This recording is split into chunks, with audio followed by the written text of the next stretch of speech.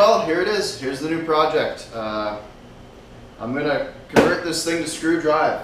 This is an old Polaris Explorer 300 ATV that has some engine problems and among other things. So I'm going to use this chassis as the basis for my new screw machine, which I hope will be amphibious.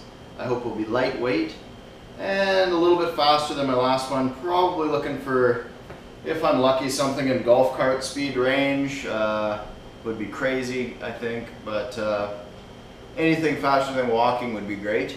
And I'm going to use mainly just the chassis, some of the suspension components, and some of the plastics, just to have the seat.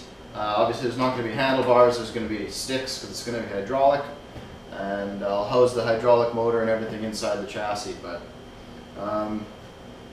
should be interesting. It's going to be a big project. I'm really not going to cut any corners on this one, so it's probably going to take a while, but I'll pick away at it anyways. I guess the first thing I'm going to have to do is strip this chassis down and take a look at what I got underneath to work with.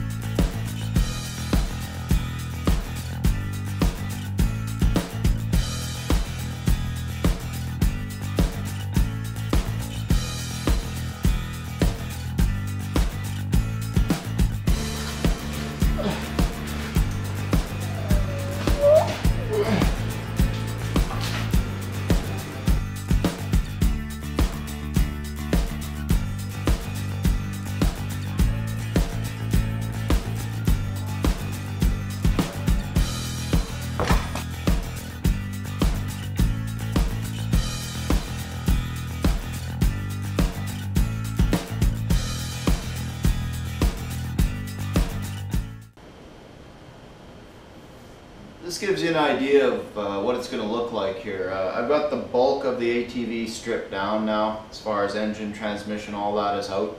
I still have the original stock suspension in place, and I just wanted to kind of see exactly how everything worked out here. I'm still not really going to be using much of this. I may use some of the shocks and stuff like that, but it's going to be a full custom build as far as any of the suspension arms are concerned. But I think actually this view is one of the best ones, just to give you an idea of the shape of it and what it might look like someday when it's driving. All in all, I'm really impressed with the frame. It is really light, and I know lots of people are probably going to say, well, it's way too light, it's just going to bend because my last one broke so much. But I think with the hydraulics, it's not going to have the same pulling effect of those chains. The pods themselves are still going to want to pull and push on each other and push forward and backwards, but I think the actual chassis of it is going to be more sitting on top of those forces as opposed to being part of them, because the chains aren't pulling on it. So the next step here is I'm going to strip it down a little bit more, get rid of everything that I don't need, and I'm going to get it up on some wheels here just so I can work on it, some dollies again. And then I'm going to start building the front and rear suspension members.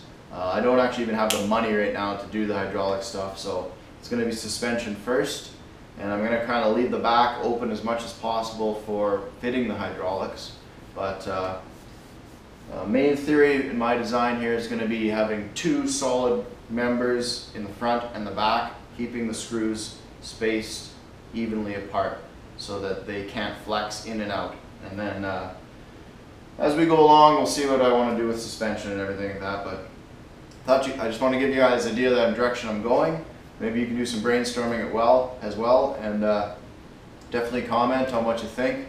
I know, well, the obvious thing is I'm crazy, so you don't have to comment that, but anyways, I think this should be a really neat project, and if I can get it to float, that'd be awesome. I have some other calculations I've done on these screws as far as flotation, and I'll get back to you on that one, because you'll really think I'm crazy if I told you that right now. Anyways, thanks for watching, and I hope you're enjoying it so far anyways. It seems like it's going to be a fun one.